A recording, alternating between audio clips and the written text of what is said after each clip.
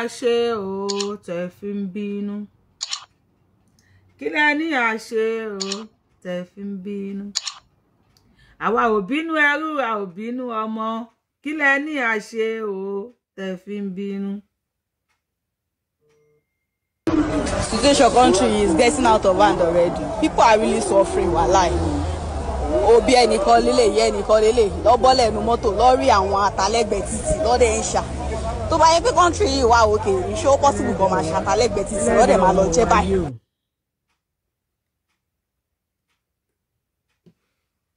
Ṣó ti rí sípò tí ń red? No, ṣó tí wọ́n ti rí pò tí ń red àbó tí rí pò tí ń red? Ṣó yẹ máa gbádùn ẹ̀gbọ́n. Àwọn ìyá náà bọ́lẹ̀ bí wọ́n ṣàtàlẹ́gbẹ̀ẹ́ títì yẹn. Ṣó ti ń clear. Àwọn á ní Yorùbáwùyí ń gbẹ́nu sọ́rọ̀ ẹ̀sìn. So kí n ranjú kalẹ̀. Kí máa wò yín.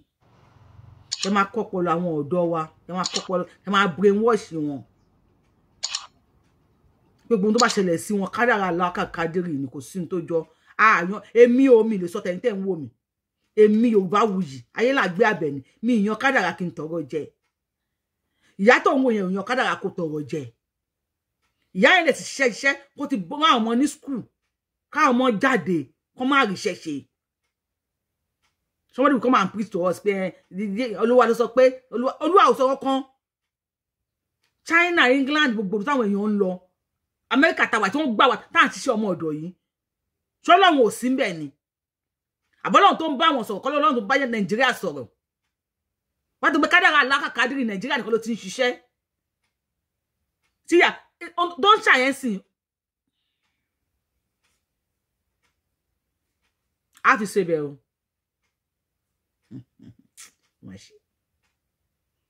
If you love me, just stick to my show and follow me for more. But tó bá wò pé mo ti burú jù, o lè unfollow. Lórí bí tàwa yìí mo fẹ́ tẹ pin ni. Mi ò rẹ́dà sí bẹ anybody mọ́. Pé kó join Yorùbá Nation.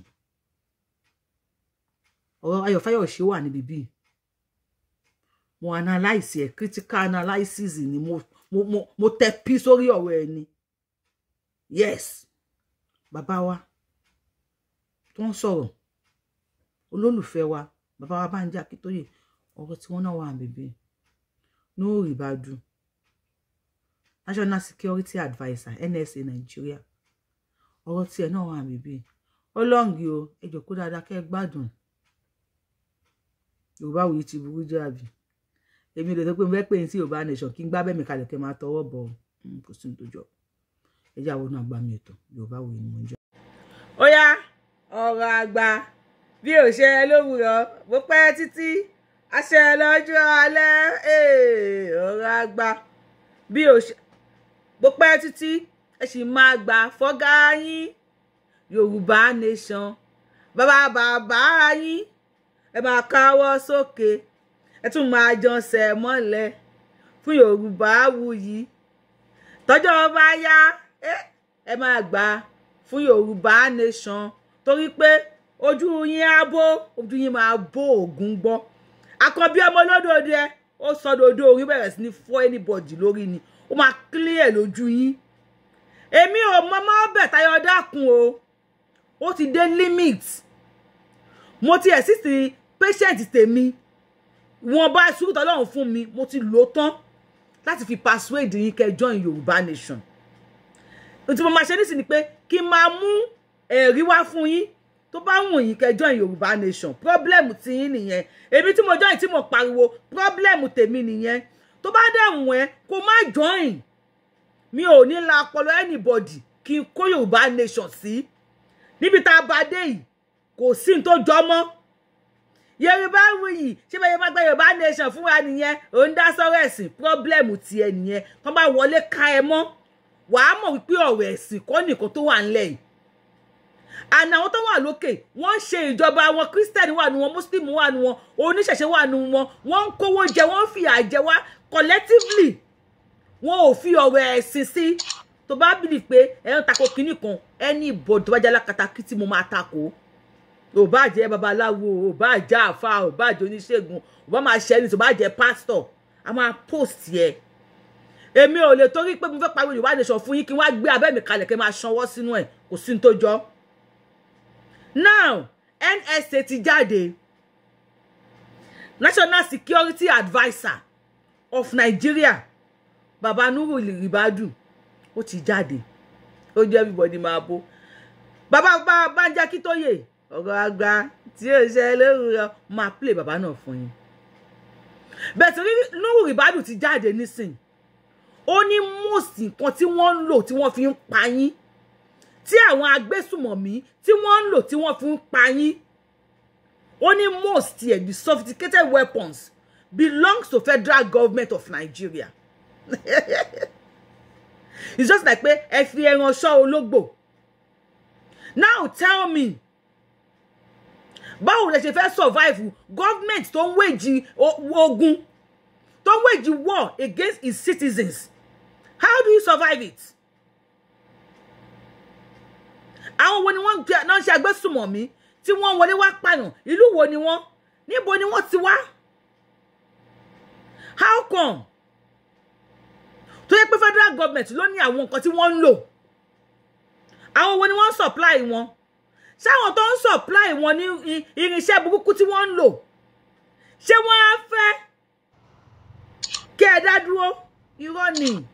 Wọ́n ti wo irinṣẹ́ tó lè lò láti fi pa yín. Then wọ́n wò pé ṣùgọ́mù lẹ́yìn náà. Irinṣẹ́ ẹ̀sìn. Ẹ̀yin tẹ́ ń pariwo ẹ̀sìn yín sìn. Anybody bá gbé gbà òyìnbó lọ́la, I'm very sure. Tó bá ti ní Mùsùlùmí lòun, ẹ tún máa dìbò fún. Ọlọ́run. I know àwọn Mùsùlùmí tí wọ́n ní làákàyè. Mo bá sọ pé my page is for àwọn tó bá ní ọpọlọ nìkan. Tí wọ́n lè see beyond their nose. Àwọn ni mo bá sọ̀rọ̀ lórí page mi. Kò kí n ṣe àwọn tí ò lọ́pọlọ. Ẹ ká gbọ́rọ̀ lẹ́nu Nuhu Ribadu. Many weapons used by terrorists and bandits belongs to federal government. Many weapons used by terrorists and bandits belongs to federal government. Nuhu Ribadu ló sọ. Bẹ́ẹ̀ ká tó padà sórí ọ̀rọ̀ Nuhu Ribadu, ẹ ká kọ́kọ́ lọ gbọ́rọ̀ lẹ́nu bàbá wa náà, Professor Emeritus Olóríire, bàbá dáadáa, bàbá Lálúbáríkà, bàbá mi fi tó kùkùn. Banji Akintoye. Ẹni ọ̀rọ̀ ò kí ń tàn. Ẹyin lóhùn tó bá ti bọ́lẹ̀. Kò kí ń ṣe ẹyin tútù ni, kò kí ń ṣe pack papọ̀. Let's listen to Baba. What he said back then. And Ayọ̀ Fáyọ̀ṣe àbí kí ló kọ ẹ̀? Isiaka Fáyọ̀ṣe. A máa play òun náà. Máa wá analyze ẹ̀. Àwa padà sórí Nuhu Ribadu. Ṣé àwọn Fúlàní ń gbèyàn lórí oko? Wọ́n pààyàn, wọ́n á ṣe. Wọ́n gbé ọba, wọ́n gbé ìjòyè. Wọ́n ṣe gbogbo wọn. Wọ́n gbé ọba gan ní Èkìtì lẹ́nu ọjọ́ mẹ́ta yìí. Èkìtì ẹ̀jọ̀ ọmọ ọba rárá mọ́ ọba gidi gan. Wọ́n gbọ́. No. Ojú bàbá wa ò rí burúkú yẹn, ojú àwa ń rí báyìí. Burúkú gidi nìyẹn. Ọlọ́run fún Sunday ní agbára tó fi lè sọ pé a ò gbà kó fi kọ̀yà. Ó kọ̀yà fún gbogbo wa ni.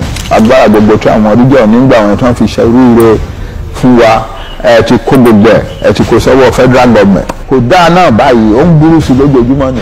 Ó kàn jẹ́ pé ó ti wá bọ́ sẹ́yìn. Restructuring ò lè ràn án mọ́. Restructuring ò lè ràn án mọ́ o. So ẹni tó bá ní gbogbo afẹ́nifẹ́re ló ń fẹ́ restructuring tán ra jẹ. Àwọn èèyàn tó bá wa ṣe rálì ìjọ yẹn 166 countries náà ti wá. 100 about 4.2 million people. Nǹkan tán wá wọ́n ń wá their own country and they're all over the world fighting for it. You don't have to be part of Nigeria.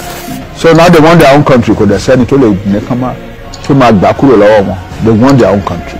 Nigeria is the thing holding us back and down. Nigeria is holding us back. Nigeria is holding us down. And it is time for us to free ourselves from that stranglehold. Our UNICEF government who were for 3 years in Nigerian independence tó dé. By 1957, our Yoruba UNICEF government is one. So we were not one country essentially. Àjọrò gbogbo àwọn bàbá wa ń jọ yẹn nìyẹn kan fi kó wa wọ Nàìjíríà. ilé tí wọ́n pè ní Nigerian Commission in London Western region lónìí bẹ̀ wọ́n wá ní oúnjẹ Nigerian Commission báyìí nígbà tó wá di 1999 wọ́n wá ṣe constitution kan tó wá ṣe pabambari gbogbo ẹ̀ pabambari ni jìbìtì constitution ni kò sẹ́ni bẹ́ẹ̀ ni jìbìtì forgery 419 constitution ni so a ti wá kọ lẹ́tà sí Nigerian government pé àwa ò sí lábẹ́ constitution yín mọ́ o kì í ṣe constitution ti wà nìyẹn a dẹ̀ ti lọ gbé lẹ́tà yẹn a ti gbé fún Buhari fúnra rẹ̀ ṣùgbọ́n nǹkan tó wà ń bẹ̀ báyìí ni wípé wọ́n lè gbébọn wá kán ní wọ́n fẹ́ wá bá wa jà wọ́n dẹ̀ ṣe wá ń bá lọ báyìí káwọn èèyàn wọ́n túbọ̀ ń pààyàn wọ́n ti wá lọ kó àwọn terrorist organization mìíràn wá láti ilẹ̀ òkèèrè àwọn ISIS àwọn Al-Qaeda àwọn Al-Shabaab àti wọ́n ti lọ kó wọn wá àwọn ọmọ wa ọkàn mi dẹ̀ balẹ̀ wípé wọ́n máa gba ìlú tiwa sílẹ̀ ẹnì kankan ní òbárọ̀ náà wá lágbára ọlọ́run á dẹ̀ gbé àjàgà Nàìjíríà kúrò lọ́rùn wa 35 billion tó wá látàkó wa ní west yìí láti sọ Buhari di president. ẹ̀rú Bọ́lá Tinubu ọmọ tiwa tó jẹ́ olólùdí wọn náà ṣe yẹn ṣé kò yẹ kó dọ̀gá ńlá kan nínú ìjọba yìí àárọ̀ ọjọ́ kejì tán ti sún Buhari iná ti kíkì Bọ́lá wá síta. The Yoruba nation doesn't want to fight a war. Our politicians must not force a war upon us. Ẹ̀yin Yorùbá lọ múra ogun ti dé o. Ogun bọ̀ ogun ò bọ̀ mọ́ ogun ti dé o. Ó jẹ́ kọ̀ọ̀kan balẹ̀ pé máa tètè bọ́ sí. Nàìjíríà fúnra ara ẹ̀.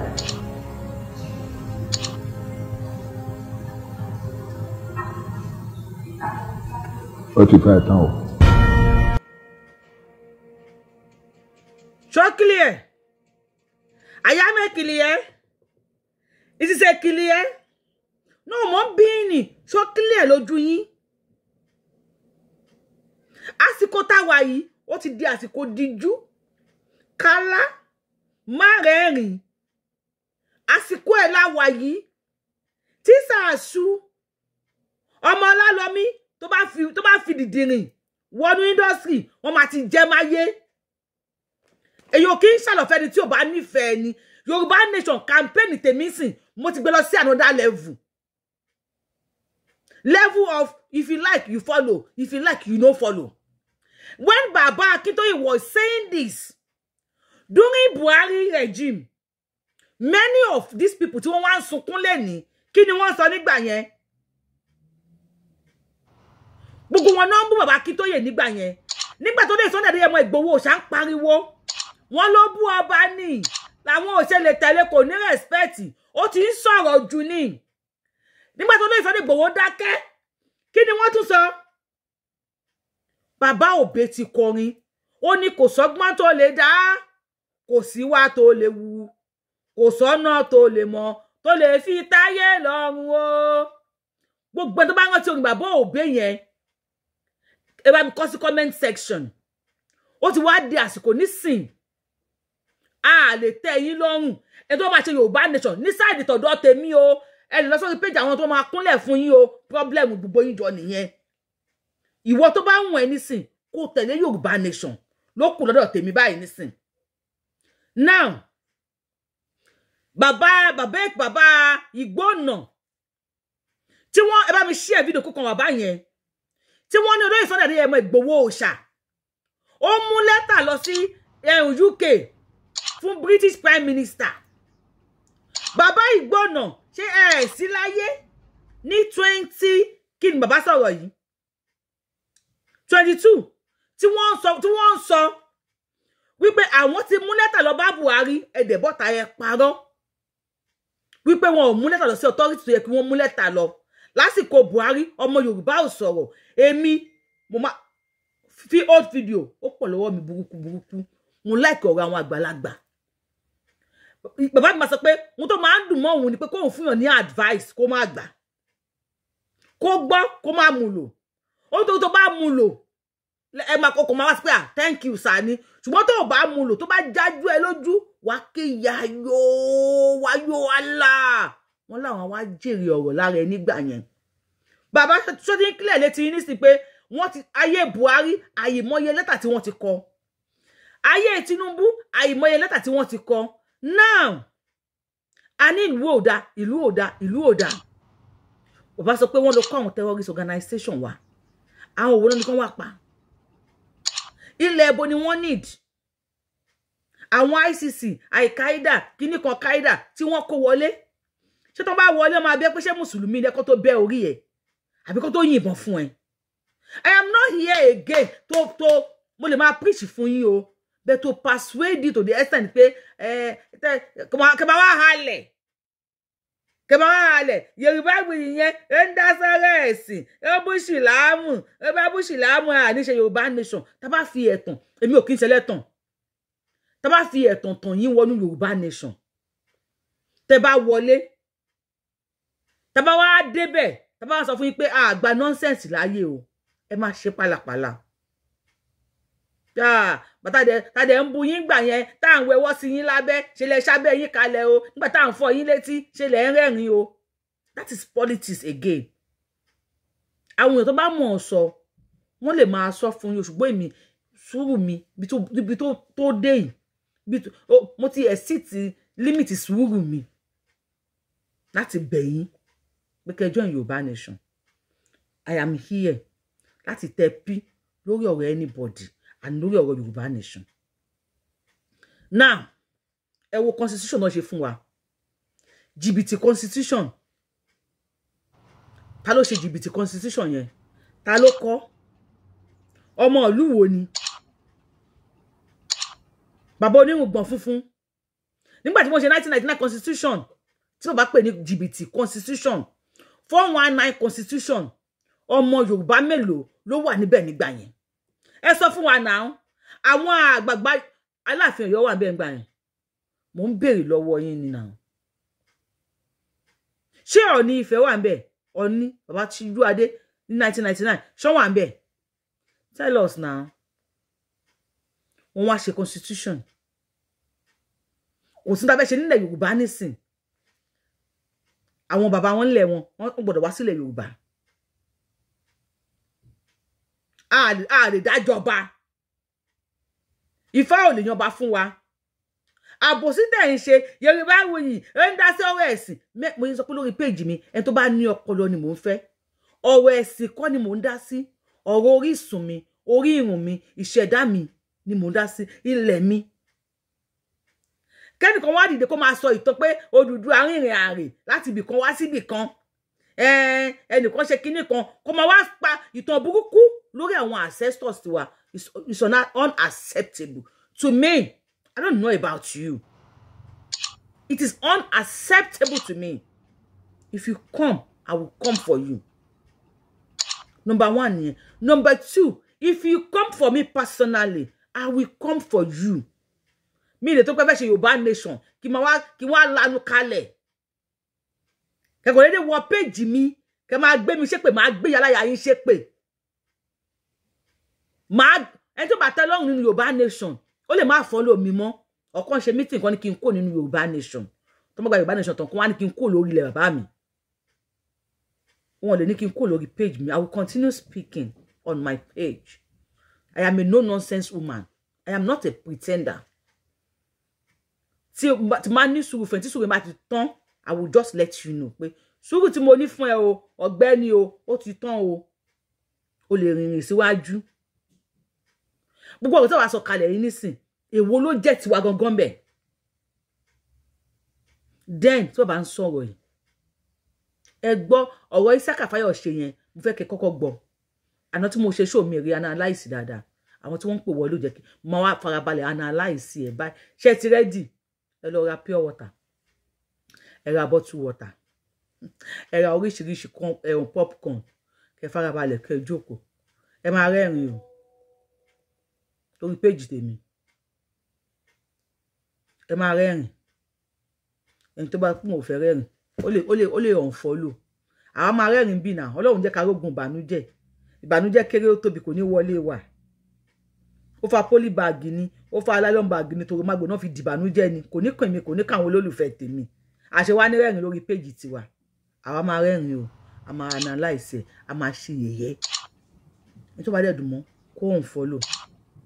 Ẹni tẹ́ bá ti subscribe sí YouTube channel mi, tẹ́ bá nífẹ̀ẹ́ nǹkan tí mo ń ṣe, because bí tí mo wà bí tí mo bá dé yìí nísìn, ó ti kù sí pé ìwọ tó bá nífẹ̀ẹ́ sí nǹkan tí mo ń ṣe, kó subscribe sí YouTube channel mi Yorubawuyi, àbí kó follow mi lórí Yorubawuyi. Tap send, lọ bá mi download ẹ̀, kó máa fi send owó, kó lo promo code orúkọ mi Abiola TTS. Tó bá nífẹ̀ẹ́ sí nǹkan tí mo ń ṣe ni o, tó bá nífẹ̀ẹ́ sí o lè má subscribe. Ẹni bá dẹ̀ subscribe tẹ́ bá nífẹ̀ẹ́ sí nǹkan tí mo ń ṣe, ẹ rántí tẹ notification bell yín kalẹ̀. Tí n bá ti mú wá ẹ máa rí. Ṣé ẹ dẹ̀ gbàgbé Renix Connect. Tó ti ń wá olólùfẹ́, àti ń wá companion. Mo sọ wípé Yorubawuyi ìgbádùn ló bá dé, ìfọ̀kànbalẹ̀, ìdùnnú. When you are happy, you have everything. When you are happy, o ní everything. Ẹlòmíì ò ní kò kọ́ mansion o, ṣùgbọ́n ilé kékeré tó wá kọ́ báyìí inú ẹ̀ ń dùn bẹ́ẹ̀. Tẹ́lómi dẹ̀ kọ́ mansion tó yẹ pé Ọlọ́run bá wa dán everybody nínú. Lórí page ìgbádùn ló bá dé o. Ẹ kàn sí wọn tẹ́ ń wọkọ̀ tẹ́ ń wáyà o. Wọ́n ṣe background check o. Má gbé fake wá o. Wọ́n máa check ẹ o. Àti ìlú òyìnbó àti ilẹ̀ Ìgbò. Sọ ọjà Ayọ̀ Fáyọ̀ṣe. Ayọ̀ Fáyọ̀ṣe àbí Isiaka Fáyọ̀ṣe. Nigeria no good, Nigeria no good. Na same Nigerians they buy Nigeria. Okay. Na same Nigeria. If you are abroad, you want to come here to invest, think twice. Save your money there. Don't come here. I just opened Amala place. 50 people working, making money from there. They chop it in 5 months. I spent 105 million to set it up just to create more job. They finish it in 5 months because they know I'm not always around. I have a farm in Ibadan. Before I travel last month, Fulani henchman brought his cows. They chop all of my cassava. When we carry a reach station, they offer 40,000 for 8 million worth of investment for the same country where we did. So, now think of it. My estate in Abuja, 26 tenants. Out of the 26 tenants, I've been able to remove 4 by removing their roof. 21 is still there. They are hiding in court. It's a let court give 2 years rent. They are owing. Wicked nation. I don't think refinery can work. I don't think anything can work in this part of the world because the people that lives here, self-centered, evil people. I believe before December, petrol service should be 1,500 to 2,000. It is good for them. Oh, padà lọ ti kẹ́. Ọmọ Yorùbá, ṣóńkìlì ẹ̀. Yorùbá nation lọ́hùn ò ní jẹ́ ń ṣẹ̀yìn. Mi ò ní ṣẹ̀yìn. Isiaka Fáyọ̀ṣe, I am not here to mock you. Mi ò fẹ́ fi ẹ́ ṣe ẹ̀yẹ, mo kàn fẹ́ wá rán ẹ létí ni. Wípé there is something called law of karma. Gbogbo ẹ̀yin tẹ́ ń fọdún Sunday Adéyẹmọ Ìgbòho ṣe ẹ̀yẹ nígbà yẹn. Tẹ́ ń wá àwa Yorùbá nation tá ń sọ̀rọ̀. Bí ẹni pé ní làákàyè. Èmi sọ ní sìn báyìí mo dẹ̀ ti make a decision mi. Wípé orí P. Abẹ́yìn tèmi, if you love me to come at P lórí anything lọ́wọ́ yìí, please put it in the comment section. If you don't want us to tell P, o lè unfollow. Lọ́wọ́ yìí, ó ti dé ojú ẹ̀. Nígbà yẹn, ìwọ ò mọ̀ pé Sunday Adéyẹmọ Ìgbòho Òòṣà. Àwọn business ẹ̀ wọ́n gbẹ́sẹ̀ lé. Bí yẹ̀yẹ́ kò jọ yẹ̀yẹ́ kò jàwàdà Sunday Igboho kó lọ wá rí jókòó sí bí ẹni pé aláràkàlà wa tá ń ṣe Yorùbá nation tá ń pariwo. When Baba was saying wọ́n ti kó àwọn Al-Qaeda, ICC oríṣiríṣi wọlé sí Nàìjíríà, wò bá pé ọba ò níṣẹ́. At his age, wọn ò mọ tí wọ́n ń sọ. Now, ṣó ti wá ń clear báyìí, mo fẹ́ sáré analyze ọ̀rọ̀ ẹ̀. Mo máa mi analyze ọ̀rọ̀ 2 minutes yẹn àbí 1 minute some seconds yẹn mo lè analyze ní iye tó bá gbà mí ni. Let's go. Nigeria no good, Nigeria no good. Na same Nigerians they buy Nigeria. Na same Nigeria. If you are abroad, you want to come here to invest, think twice. Save your money there. Don't come here. Ní kú sẹ́yìn òdì o. If Nigeria no good, Nigeria no good, Nigeria no good. Now same Nigerians, they buy Nigerians. Buhari tó lé olóyè Sunday Igboho kó Nigeria. ṣé kò ṣe ọmọ Nàìjíríà ni olóyè Sunday Igboho ṣé kì í ṣara àwọn ọmọ Nàìjíríà tí wọ́n ọmọ Yorùbá tí wọ́n march papọ̀ sínú Nàìjíríà ni ìgbà tí Buhari lé olóyè Sunday Igboho kúrò nílé the same Nigerian tó fẹ́ pààyàn Nigerian kí lẹ sọ gbogbo yín ṣàwàdà ni ẹ̀rẹ̀rin ni ṣe bí brother tí ẹ náà ti ṣe governor l'Ekiti state bàbá Akíntóyè ló ń gbọ́rọ̀ lẹ́nu wọn yẹn olóyè Sunday Adéyẹmọ Ìgbòho náà sọ wọ́n pa àwọn ọba Èkìtì kí ló ti díẹ̀ jáde nígbà tí brother ẹ ṣe tó ṣe governor l'Ekiti state kí ló ṣe fún wọn l'Ekiti Nigeria no good Nigeria no good no be the same Nigeria dey pine Nigeria ìṣòro ti Nigeria nìyẹn now if you are abroad don't come back stay there káwa kú sẹ́yìn odi no káwa kú sẹ́yìn odi ìwọ ń fò lọ ó ń fò bọ̀ ó ń lè wọlé ó ń lè jáde ó ń lè ṣe kan tó ń wẹ̀ káwa wá kú sẹ́yìn odi torí kíni kíni má bàa ṣẹlẹ̀ náà ṣàlàyé fún wa káwa dúró sẹ́yìn odi Nigeria no good Nigeria no good tá bá pápọ̀ tá bá gbalẹ̀ tiwa Fúlàní tó kọ́ ẹran jẹ okú ẹ ṣó máa wọ̀lú wa free of charge ṣé àní ní security ní border tiwa so ẹ̀yin tá wá jẹ́ tẹ́tí mọ̀yàn tẹ́tí mọ̀ politicians kẹ́yìn máa wọlé kẹ́ máa jáde káwa kú sínú òtútù why tá gbọ́dọ̀ ní ìlú tó pé ó máa wà security conscious why tá gbọ́dọ̀ ní ìlú tó yẹ pé a máa lè dá oko a máa lè ṣiṣẹ́ lájò a máa lè sọ pé à ń lọlé ìlú yẹn ló lé Sunday Adéyẹmọ Ìgbòho ṣá ń pariwo fún tẹ́yìn lo politics táwọn wèrè kan lo religion in the name of selfish interest oníkálukú ni we should stay abroad we should not come and invest a máa gba ilẹ̀ tiwa dẹ̀ máa invest torí ilẹ̀ tiwa so ẹ̀yin máa wọlé ẹ̀ máa lọ ẹ̀ máa bọ̀ ẹ̀ máa jayé no òtútù ti fẹ́ ṣe wá lè ṣe níbi bí a ní ìdílé wa. I just opened Amala place. 50 people working, Abula. making money from there. They chop it in 5 months. I spent 105 million to set it up just to create more jobs. More jobs, my foot. Àwọn tẹ́ kọ̀. Bàbá wo náà ti sọ̀rọ̀ yẹn. Wípé ọmọ tálíkà tẹ́ kọ̀. Ló máa gbé ilé tẹ́ kọ́ tà. I am not supporting criminality. Mo ṣe kówó ẹ̀jẹ̀ mi ò support ẹ̀.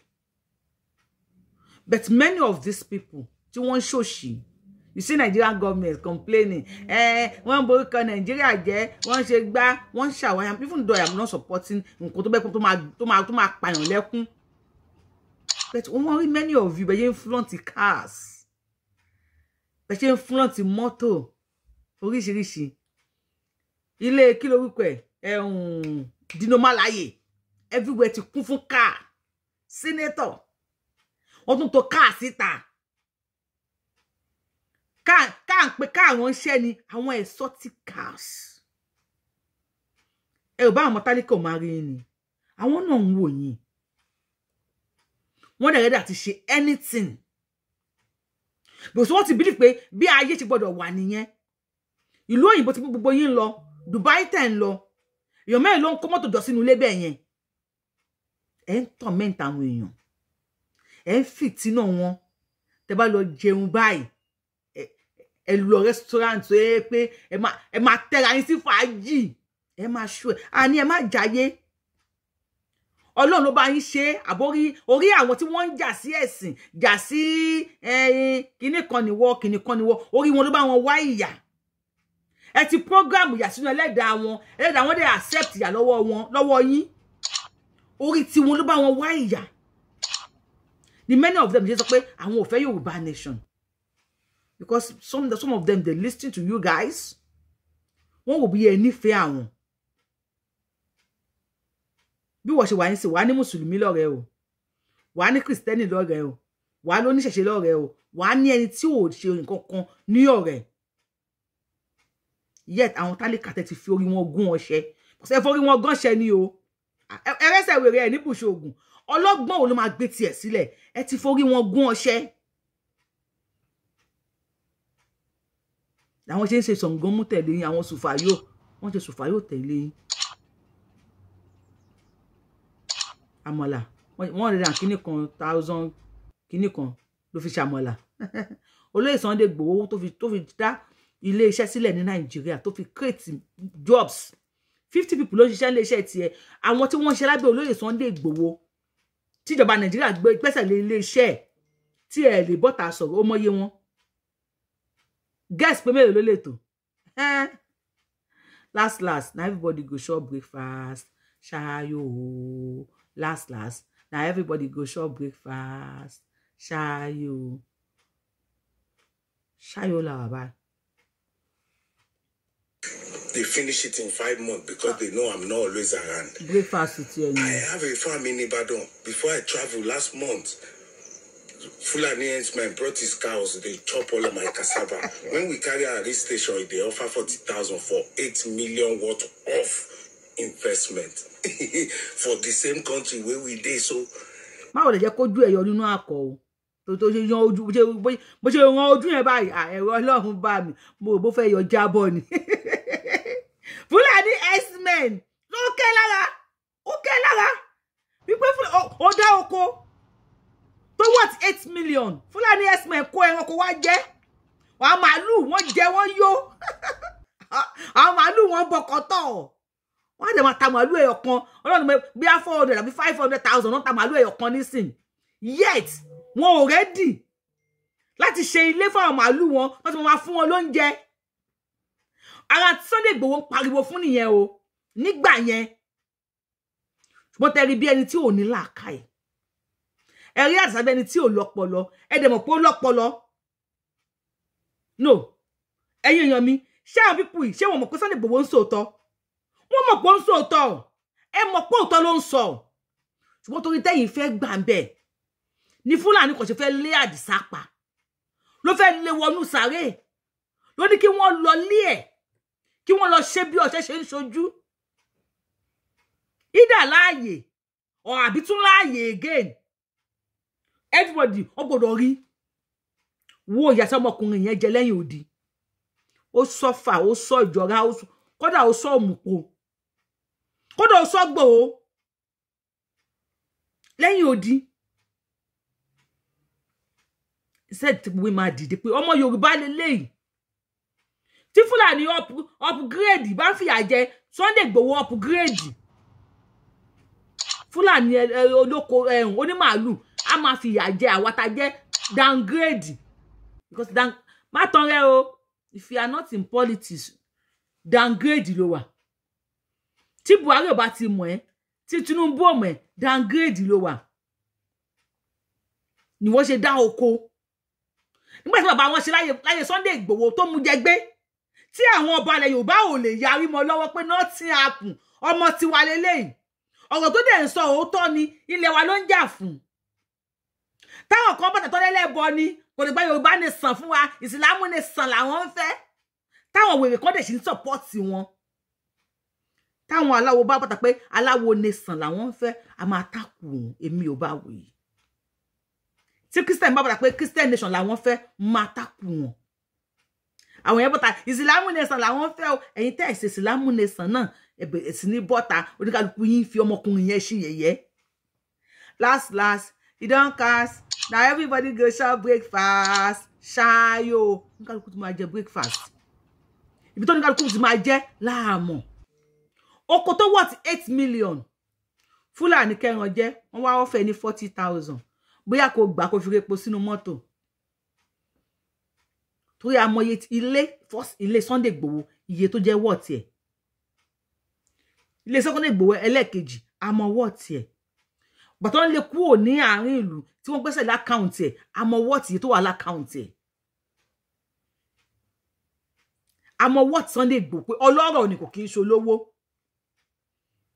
ẹni tó nílé tiẹ̀ tó ń sùn káàkiri ó wá dẹni tó ń ju fóòmù lẹ̀ tó ń sùn ní Benin Republic ó dẹni tó ṣẹ̀wọ̀n láti dìde ṣọmọ Yorùbá kọ́ nìwọ àti wọ́n tó ń wò mí tí Isiaka Fayose ló délé ní Isiaka lèmi máa ń pè mí pé ní Isaac because mi ò síìkì ọlọ́mọ jẹ́ kí n síìkì Isiaka ni mo máa ń pè Isiaka Fayose tí ẹ̀ ló délé ní títàdàmọ̀ tó máa dé lọ́la nígbà tí gbogbo wa tí a bá dáko mọ́ tẹ́bi ti fọ́ ojú yàrá ya anybody kí ló kù táwọn màlúù máa jẹ ṣé wọn ní máa wọlé mú ọmọ tuntun kó máa dùn fún màlúù kí màlúù máa jẹ no it's a question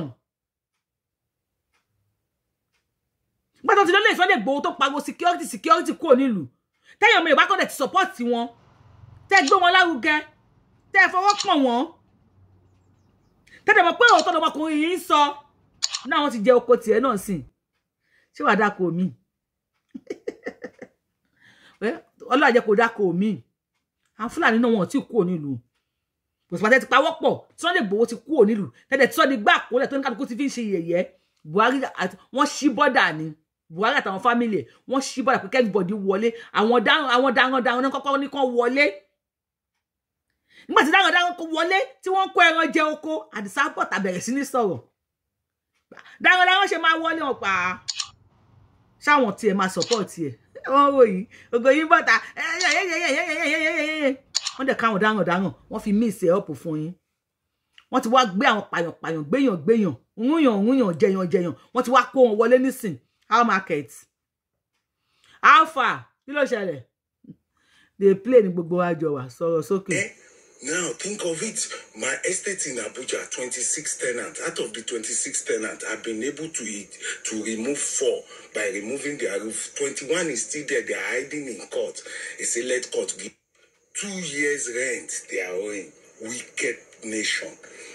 I don't think refinery can work. I don't think anything can work in this part of the world because the people that live there self-centered, evil people. I believe before December, petrol service should be 1,500 to 2,000. Oh yeah. Good for them.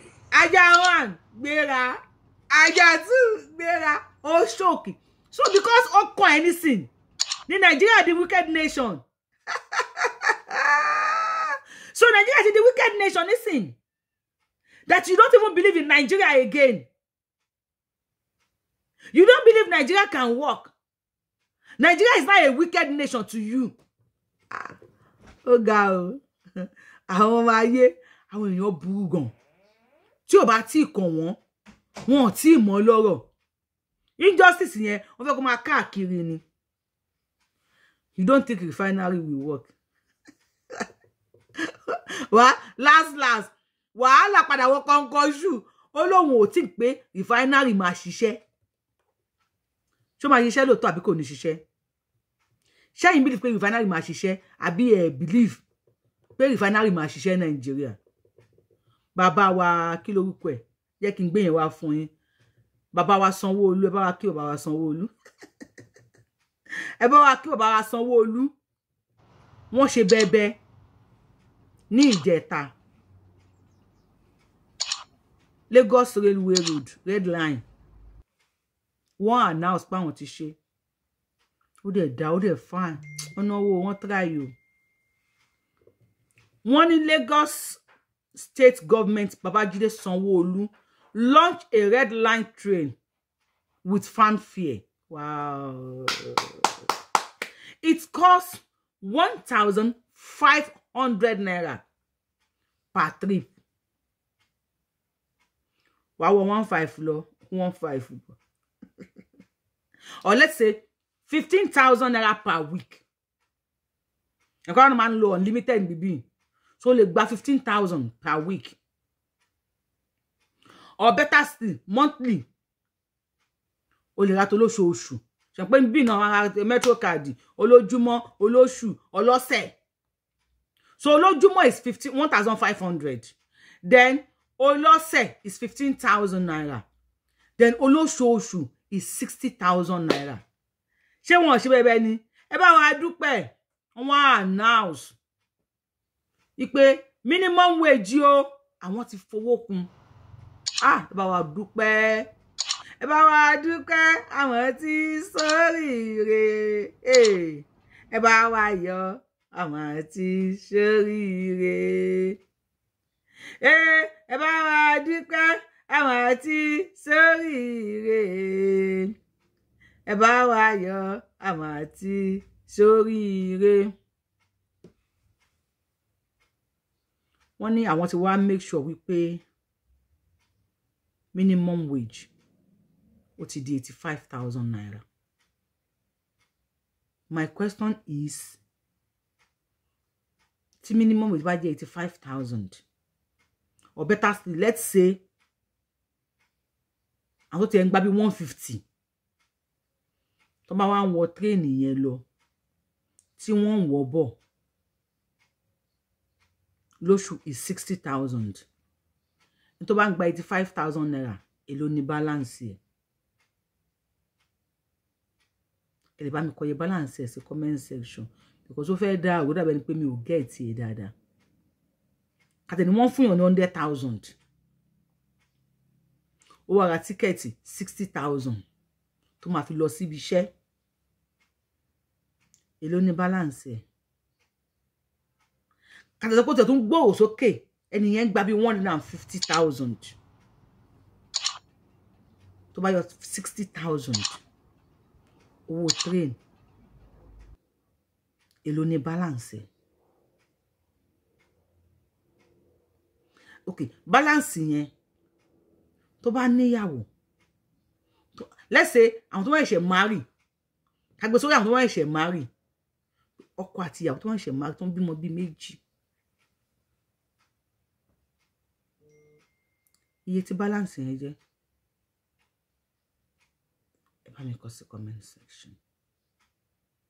Yorùbáwùyí lórúkọ mi. Yorùbáwùyí lèmi ń jẹ́.